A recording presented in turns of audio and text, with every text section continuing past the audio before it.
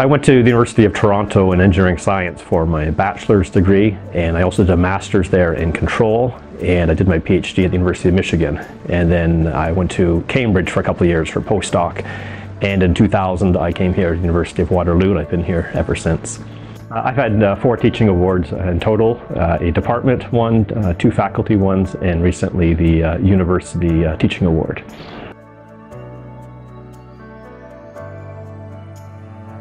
I like courses that have a balance of theory and applications, which is what engineering is all about.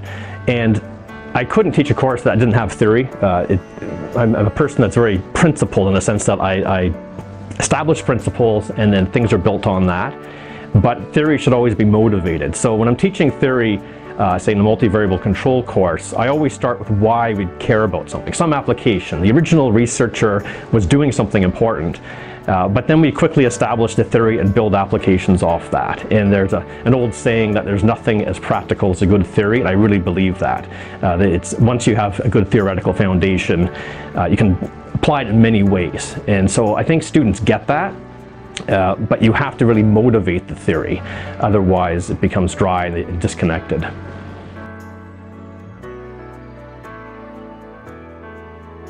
When I teach, I don't use any special techniques really. It's classical methods. I use the whiteboard. I like talking in front of the class. I really believe people like other people more than they like technology, and so I don't use PowerPoint. That puts slides between me and the students, and I think cuts down on communication.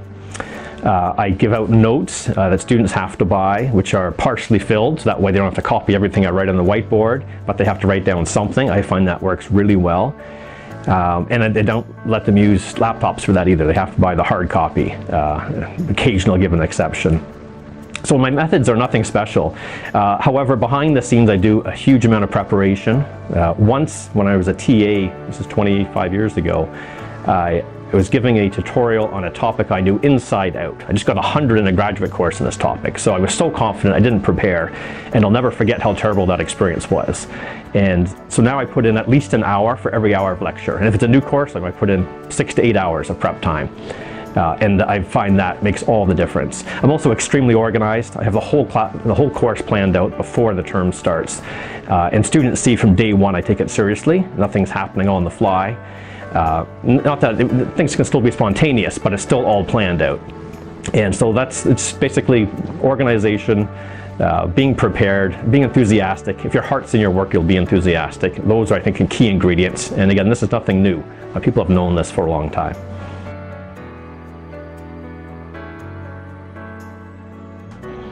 So I've been the Capstone coordinator for the last 4 years or so in electrical computer engineering. And these are very different courses. So there are no lectures, there are seminars instead. There are no exams, it's all reports. And it takes a different mentality for the students and also for me as the coordinator and instructor. I've enjoyed it a lot. The key for raising standards there, because it's a notorious problem that design projects get watered down over decades because marking is not taken seriously, is to set a very high standard. And built on what other people have done in this course over the last 15 years or so, we now have a set of very detailed rubrics outlining exactly what has to be done to get outstanding behavior, excellent, and so on, all the way down to poor. And the standard's very high. So this is laid out very clear from the first day, and I view my job not so much as being an examiner, but rather a mentor. So we've got this high standard. I do everything I can to help the students meet it, and it's very hard. Almost no one gets a 90 in a design project now. And people do get 50s and so on, so you really have to do something substantial to get a good mark. But I think students appreciate that. They know I'm on their side. We've set this high bar, and together we're going to try to meet it. It's very much, I find, like the way you supervise graduate students, the same sort of mentality.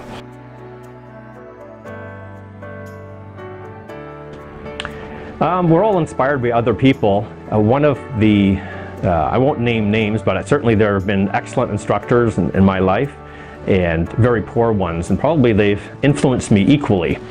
I really know when I see something happen badly, I remember that, and I'm always thinking avoid that behavior or don't do that, because I know what a terrible experience it was. And so I think back to some instructors I had when I was a student myself, and to this day I remember the things they did, and I just do the opposite, and I know it'll work out well. But there are lots of good instructors. I can think of myself as a student, and here as a professor who I can learn from. I don't adopt everything. I try to change one thing at a time. So every year I'll try to improve one aspect of my teaching. And over the years, of course, that really adds up to quite a bit of changes. And I think I've improved a lot over the last 10 years.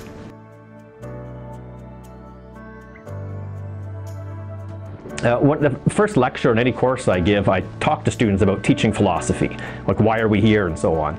And I boil it down to something really simple. We talk about teaching and learning and the relationship between the two. And the simplest equation I can think of is that teaching equals learning. And I argue to students they're the same thing. And I really do believe that. It's not me teaching and the students learning. So if the students do not learn, if they do poorly on an exam, I take that personally. Like, I really think that I have failed as an instructor, and it makes me mad, actually. And so students sometimes say, why are you so upset over me, getting such a low mark? And I think, well, it's because I didn't teach you somehow. Not that it's my responsibility, but it's my job to help them learn.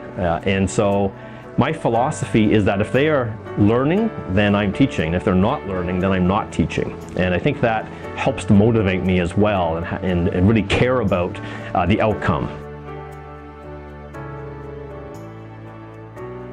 Sometimes new instructors wonder about teaching and how important that is in their career. I would say it's extremely important for two reasons. One is the impact that you have as an instructor. Certainly your research has an impact, and we talked about that a lot. But if you think about all the thousands of students you'll be teaching over your career as a professor, and each one of those people is going out into the world, influencing in turn dozens of people, you are having a huge impact, positively or negatively, on thousands and thousands of people by your teaching.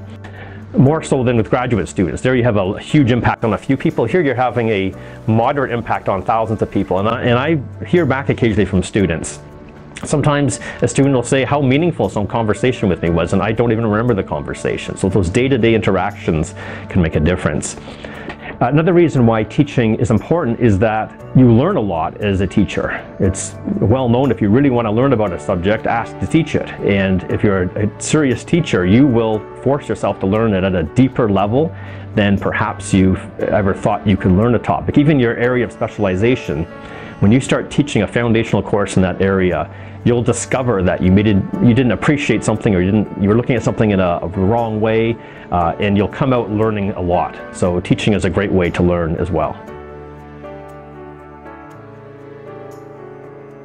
What motivates me to teach is, it's a complicated question. Early on, when I started teaching in 2000, I just thought purely practically that I'm teaching a class of around 100 students. If you add up their tuition and divide by 5 or 6, they're spending about $100,000 for that course. And I just felt obligated to give them their money's worth. And so that was a big factor at the beginning. I didn't want to give them a $10 job when they're expecting a $100,000 job. But my motivation actually is much deeper than that. As a Christian, my motivation is really driven not by the university or even teaching. There's a scripture that says, whatever you're doing, put your heart into it, as if you're doing it for the Lord and not for men. And I must say, when I'm lecturing, I do get the peace of God coming over me, and it's a joyful experience, and especially when lectures go poorly, and it happens to everyone. That really lifts me up, otherwise you can get discouraged. Another viewpoint is when I see the students, everyone's made in the image of God, it says in the Bible, and these people are very valuable. And so even if it's the worst student in the class, somehow I see value in that student. And I don't get friendly with them or anything like that, but I don't know, I value them. And I think that comes across when teaching as well. I think the students know that I respect them and value them just as people, even again if they're poor students or they blow an exam or something like that. So I think that's my main motivation these days when I teach.